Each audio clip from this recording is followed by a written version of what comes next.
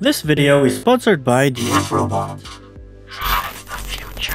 Hello YouTube and welcome to Heathen Hacks. If you're here from the previous video, glad to see you back. I assume that you've just finished project number 9. If so, let's move on to project number 10, or how to drive a servo. The aim of this project is to introduce how a micro servo works and how easy it is to control. Let's go!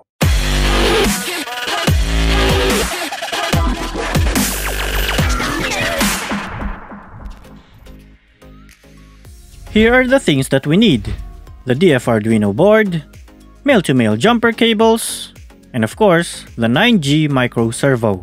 Alright, let's wire it up. Let's get our DFRduino board, set up our micro servo, attach the black jumper cable to the brown wire or pin of the servo, attach the red jumper cable to the red wire or pin of the servo, then attach the green jumper cable to the yellow wire or pin of the servo.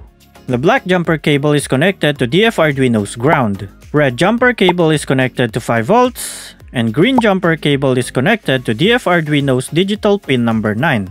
That's it for the wiring. Now let's connect our board to the computer. Here's the sample code. Make sure that the MCU is being detected and we're using the correct board. Click on verify, then upload the code.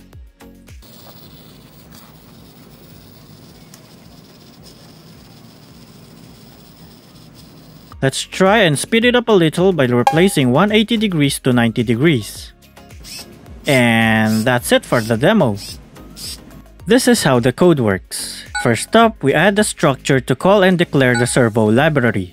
Then, add servo object to control the servo. This is where we add a variable called pos to store the servo position, which in this case is at 0 degrees. On the void setup, we have a new syntax called attach. We can either use it with a single parameter or 3. Attach with a single parameter only contains the pin number of where it is connected to. Attach with 3 parameters contains the pin number and minimum, the pulse width in microseconds corresponding to the minimum or 0 degree angle, and maximum, which is also the pulse width in microseconds corresponding to the maximum or 180 degree angle on the servo. On this project, we call the myServo object of the servo library and attach it to DFRobot's digital pin number 9. Moving on to the void loop, we have another familiar looking control structure, the for statement. On this block of code, pos equals 0 is where we initialize the pos variable as 0, pos less than 180 as the condition, and pos plus equals 1 as the increment where the servo would go from 0 to 180 degrees in steps of 1 degree. myServo.write pos. This syntax right here has 2 parameters: myServo,